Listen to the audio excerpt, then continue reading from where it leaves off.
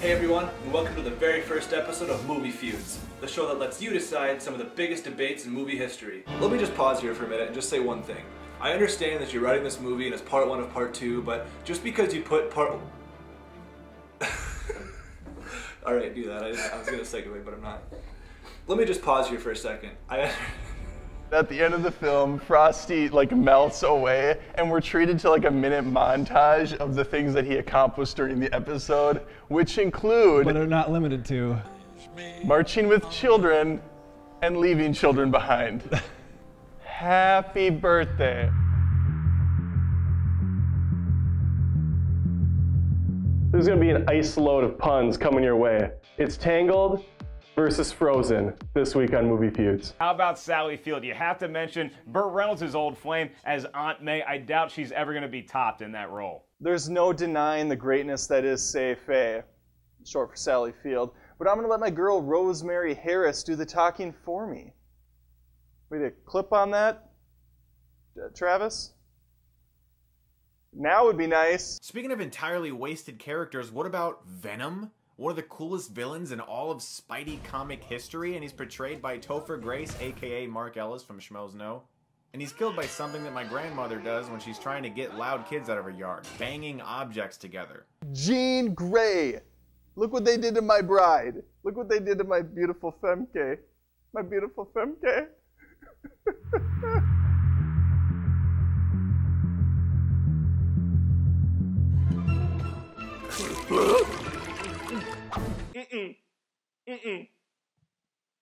Why does that scene exist?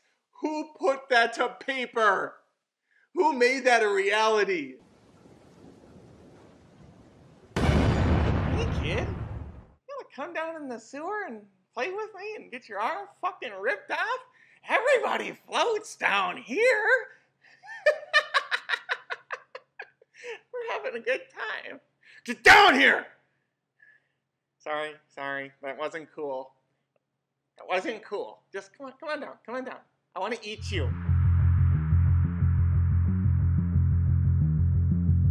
Affleck shows up reprising his role as the Dark Knight briefly, which is probably why he turned to alcohol shortly after. Then there's Jared Leto. Sure, Joaquin Phoenix is getting all the praise these days, but I didn't really believe in that performance because his emotions weren't scribbled all over his face. The sequel trilogy brings back all of our fan favorites and uses most of them in the crappiest way possible. Luke, Han, Leia, Yoda, Chewie, R2-D2, C-3PO, Lando, General Akbar, and probably 30 or so others pop up here and there. It's always great to see the classics again, but what a shame that they're never really together on screen or played the same way we remember them. Not having any sort of roadmap certainly didn't help things at all.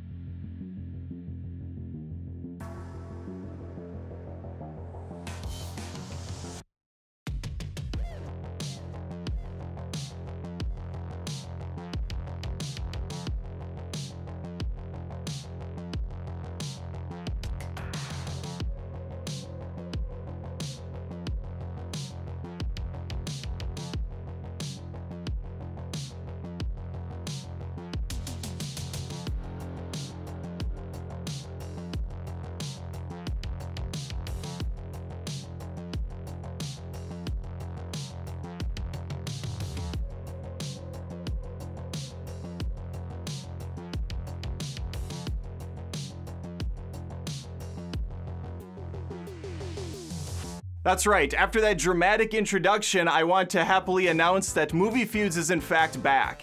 And not only is it back, it's better than ever, baby.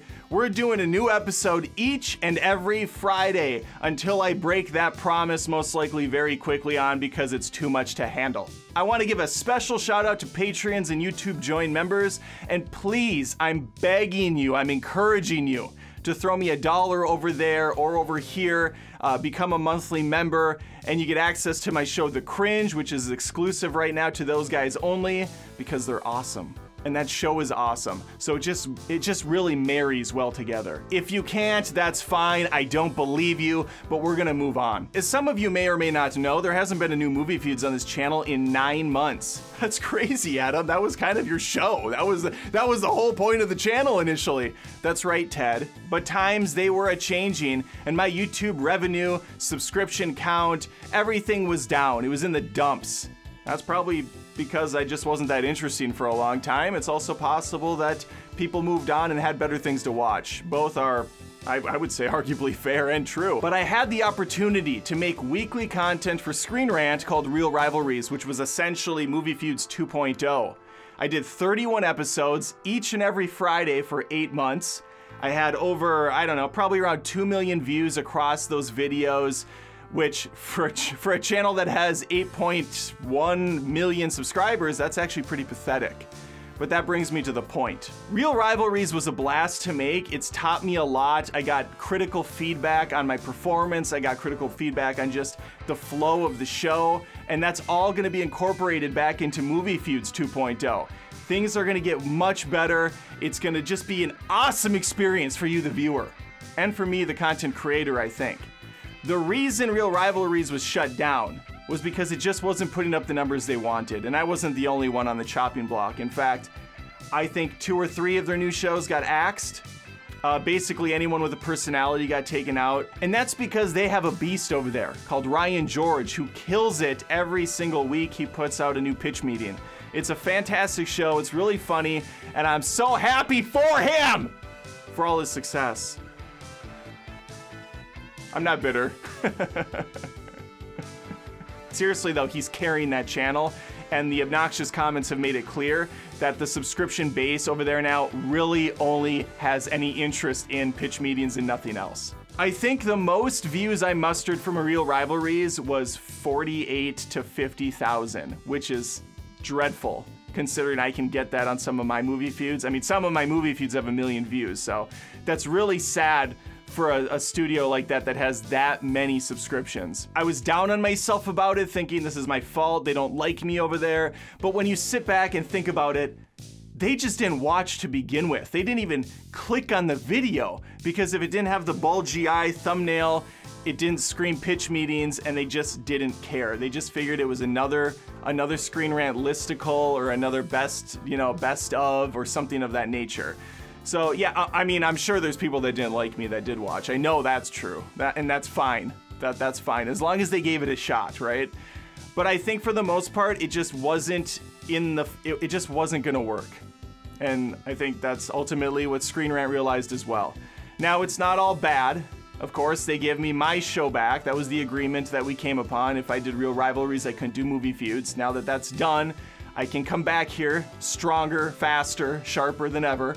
And I also am still contracted to them for the same pay and for the same output, but it's just for a different show, TBD. I'm gonna be talking with them in the next few days to see what that's gonna be like. They have a few options for me, but unfortunately, I will not be in front of the camera over there. I will just be doing kind of what they do with almost all their other content, which is just clips. I'll be talking over it. I'll still be scripting and writing and doing all of that, but they're not gonna see my mug. I would love to know in the comments, if you came to my channel from Screen Rant, let me know. Shout out in the comments if you did. I would love if there was even a handful of people that made it this way, because ultimately that was the goal, was to move some supporters here, to get more people watching anything that I made. A lot of you know this, but some of you are so confused. You think this is my full-time job. That's not true. I am a full-time web developer and designer for a company I've happily worked for the past 5 or 6 years. I've been a web designer and developer for over a decade. I enjoy it, but this is my passion. So I probably will never give up. I'll be in a wheelchair doing this still. And if I still only have a certain number of people watching, then that's just what it is. But I didn't give up.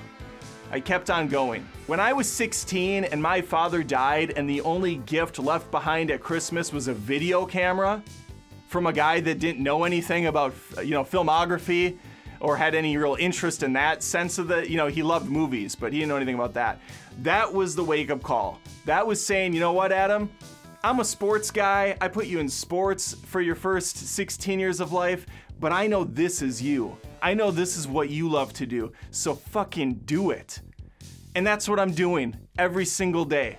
And I'm trying my best, and hopefully it'll pay off one day. I mean, it kind of has. I've built up an audience, it's a passionate base, and I've forged some cool online friendships. I've had some amazing opportunities, such as Screen Rants, such as working with the Property Brothers on a show for Guru Hub, which was called Working Title. I've had some amazing guests on this show before, so it's not all for nothing. You know, I can look back and say, that's pretty bad, that's pretty cringy, but you know what? You tried. You tried. I still am. So once again, the big announcement, Movie Feuds is back after a long hiatus. We're coming back strong every Friday, and I'd love to hear from you in the comments what you want to see. I'm gonna try to stick with just 1 versus 1 to start. It's just so much work to update all these titles and cards and do all this, you know, all this fancy stuff I like to do. So 1 versus 1 we're gonna start with right now. What does that look like? You want a Joker versus, you know, whatever, Dark Knight, you want this versus that. Let me know in the comments and I will do my best to make it happen. Part of me thought it would be fun to kind of kick things off with the first episode of Movie Feuds redone, which was Spider-Man versus X-Men. I don't know how much anybody gives a crap about that anymore, but I thought it would just be kind of fun for my own nostalgic sake to look back on that episode, see what didn't work, which was essentially everything, and then just redo it the way I would do it now. But again, you let me know. I want to thank you once more for supporting me over the years and watching. My second channel, Adam Olinger, is going to continue. I'll have new rants and things like that over there. It's more randomized. It's more just silly and off the wall. I am on Twitch at twitch.tv/Adam Olinger. You can find me on TikTok at Adam Does Movies. I'm going to be cutting up some of my segments and putting them up there to get more, you know, just get more marketing out there to drive people to YouTube. I might have exclusive stuff there as well. And just kind of repurposing older things that I thought were funny to put up there in 30 to 60 second bursts. All right, that's it. That's the news. I'm very excited for the rest of the year and going into 2022. And lastly, make sure to check out that Spider-Man final Reel Rivalry. Leave a comment if you want. A little pour one out for Adam on Screen Rant. It's a great video. I really liked it. It was the ultimate Spider-Man live action. Toby versus Andrew versus Tom. Good stuff. Anyway, I'm excited to be back. I'll see you real soon.